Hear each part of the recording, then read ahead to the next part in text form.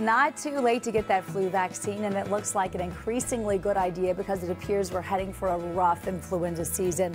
December, January, and February are the peak months for the flu virus, and there are some other things you can do to ward off the flu or common cold. Get at least 8 hours of sleep every day. Take a hot shower. Keeping nasal passages moist prevents viruses in your nose, and moisture loosens mucus. Avoid processed foods and refined sugars. They encourage the growth of unhealthy bacteria and make it harder to defend against viruses. And stick to whole foods like fruits, veggies, proteins, nuts, and seeds. That'll help your immune system and boost it up a bit. Hey, we can use all the help we can, as bad as colds and flus are surfacing all over the Houston area right now.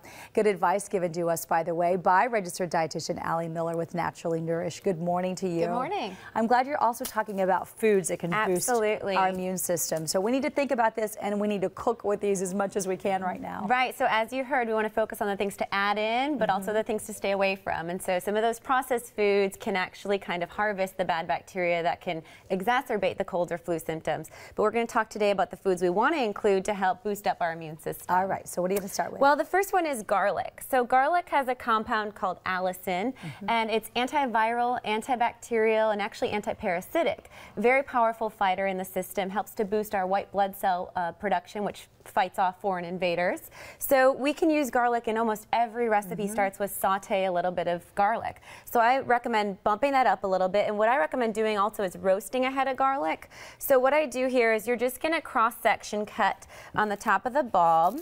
I have never done this before. So you're just going to expose each clove, and then you'll just take a thin slice of butter. I use the Pasture Organic Valley butter, so it has more of the omega-3 fatty acids. And I'm just going to place this little slice on top. And then sprinkle a little bit of sea salt. And then all you're going to do is wrap it in foil like this. And keep in mind the roots are still intact, so that keeps all the cloves together.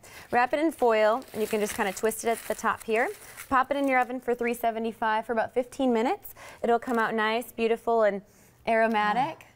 Smells wonderful. It smells and all you're so going good. to I do can is eat it like an apple. Right, yeah, so you're just going to squeeze it from the base, and all of the cloves will pop out. You can mix that into butter and use it as a spread or as a starter for a lot of recipes. So that's a great quick tip. And you can just eat them once they're roasted. They're not as pungent then. Another one is probiotic foods. We talked about that a lot 2 weeks ago as far as fermenting your own vegetables, the kefir or the organic probiotic-rich yogurts would be a great option there. Keeping in mind, though, that the dairy probiotic sources may not be the best with the mucus buildup. So you may want to do more of the vegetable cultures at that time. Okay, and you have seeds? I do. This is for zinc. So your best sources of zinc are actually going to be oysters or beef. But for the vegetarian population, the pumpkin seeds are the strongest source. So having a combination of any of those three will help to boost the immune system. And also vitamin D. So vitamin D we're going to find in our egg yolks, also in our milk and fortified grains. And so having hard-boiled eggs in your kiddos' lunches would be a good way to kind of boost up their immune system. And then tea is always good too. Tea as well, yes. Actually, both black tea and green tea are very potent immune boosters. And my last one I really want to focus on is going to be chicken soup. We hear that that's always good for a common cold, and it's really quick to make a simple bone broth. So I'm going to pop over here and just show you how quickly we can throw it together. So I have some water heating here, and I'm just going to toss in the, this is the carcass of a rotisserie chicken. So you could have this for dinner one night. And then just after everyone picks away at it, you can leave a little bit of meat on the bone.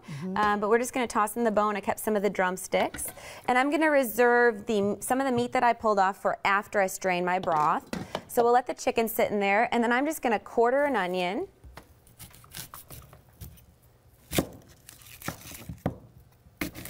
And so again, this is something that you say we can just make really quickly. Absolutely. We always hear that chicken soup can help when you're sick, or that it can help boost your immune system. What is it about it that So there's two amino acids found in the bone. There is one called cysteine, which actually mimics a acetylcysteine compound that's used in bronchitis medications, and there's another amino acid called glutamine that they're both released from the bone, and the glutamine helps to heal the gut and boost the immune system. So I'm just roughly chopping, just in thirds, carrots, celery, an onion I quartered and kept the skin on, you'll see, for the onion. That gives it the nice yellow color. And then you're going to want to put, the trick to it is putting a little bit of vinegar. This helps to leach the minerals out of the bone. And so that's going to be really important to get the optimal mineral content. So about 2 tablespoons. And then you do want to be a little bit generous. Keep in mind there's no sodium in this at all yet. So I'm going to put a good tablespoon or 2 of sea salt in there. The salt helps to thin our mucus ducts.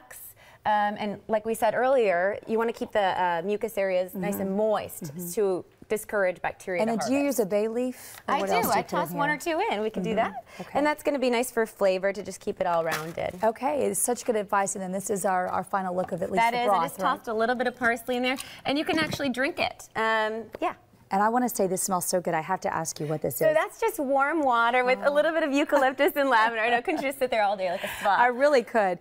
So what you can do is you could just put a warm washcloth and inhale it. Or what I actually do is I'll dab it on my shower walls, allowing the steam to create a vapor. That keeps everything really moist in your system, and you breathe it in deeply. These herbs are actually, both the eucalyptus and the lavender, are very antimicrobial, antibacterial. So they're fighting the bugs in your system, and you can breathe them into the areas where we're really getting a lot of buildup. Oh, I wish I could have had this bowl a week ago. Thanks, Sally. So good to talk to you. Good information. And we hope you stay safe, everyone, and healthy this awful flu season. So boost everything you can, including all these foods. Hope it helps you. Oh.